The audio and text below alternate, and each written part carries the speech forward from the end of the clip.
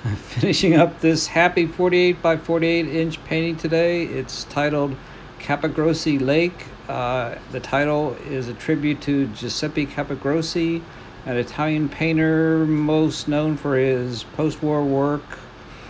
He went from being a very good figurative painter to an abstract painter using these very graphic, simple shapes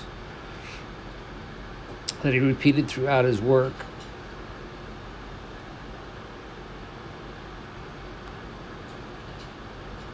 I first came upon Capogrossi in an old Graffiti magazine. His bold shapes, simple colors, and ability to go positive and negative really impressed me. He's also widely collected by Peggy Guggenheim, and a lot of his work is in her museum in Venice. Oh yeah, I almost forgot. This is the Olive Garden.